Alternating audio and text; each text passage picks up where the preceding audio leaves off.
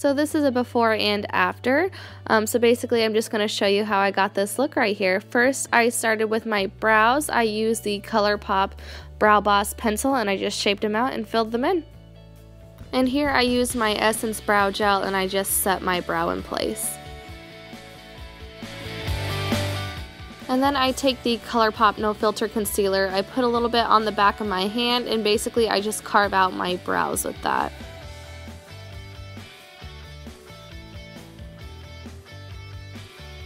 And then I will take it and put it on my eyelids and use that as my eyeshadow base, and I will just blend that out with a sponge. So I'm using the Blood Sugar Palette by Jeffree Star Cosmetics. I am using the shade Tongue Pop and using that as my transition shade. So I am just popping that in the crease so all our other shadows blend very well. And just continuing to blend. And now I'm taking the shade Prick and I'm using that in my crease as well to give it a pop of red. And my mom came in and she was taking stuff from my desk, so. And now I'm using the dark brown shade, which is Intravenous. And I am just popping that on the outer corner here to give it some depth. And now I'm going back in with that original transition shade just to make sure everything is blended out. And now I'm taking the Flower Beauty Warrior Liquid Shadow. It's this beautiful gold shade and I'm popping that all over my lid. And then I'm going to use a brush just to get a little bit more precise and detailed. Just blending those shadows out again and then just putting a small line of eyeliner on the top of my lid. And I put my lashes on off camera. So now I am using the Dr. Brandt Pores No More Primer and just putting that all over my face. And now I'm using this Catrice Liquid Foundation and I'm just going to go ahead and put that all over my face because it has a little dropper there.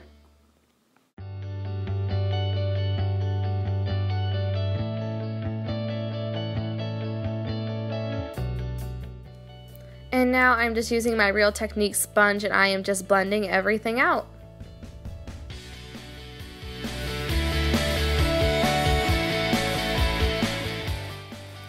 And using that ColourPop No Filter Concealer again underneath my eyes, down the center of my nose, and a little bit on my chin.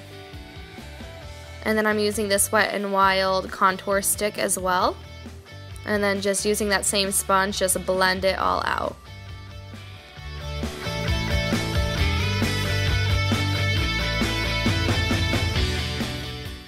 And now I'm going to go in with the Morphe M536 in my Rimmel Stay Matte press powder and just press anywhere I put that concealer so it doesn't move around. So on my chin, under eyes for sure, and a little bit on my forehead. And then adding some bronzer in the hollows of my cheeks, as well as the temples of my forehead and along the jawline as well, and on the sides of my nose. Taking these two blushes here from Makeup Revolution and just popping those on the apples of my cheeks, and then just kind of dragging it back so slightly. And now using my Anastasia Glow Kit in the shade Summer, I'm just popping that on my cheekbones, down my nose, and my Cupid's bow. A little bit on my chin and my forehead as well. And going back into the Jeffree Star palette, I am taking that dark shade Intravenous and putting that on my lower lash line in the outer corner so we can connect it to the top part of the outer corner, just so everything looks blended and smoked out a little bit. And then I am popping some highlight in my inner corner as well.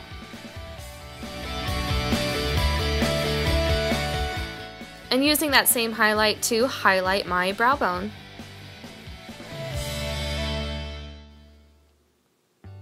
And then I'm going in with the Benefit Bad Gal Bang Mascara to blend in my real lashes with my falsies, and then putting it on the lower lash line as well.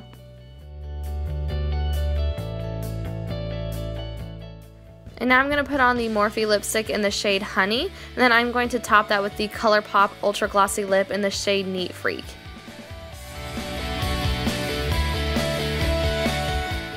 And now setting my face with the iconic London Illuminating Mist.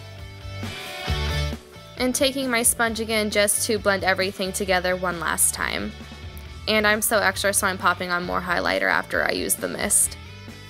So that is it. So this is the finished look. Thank you so much for watching.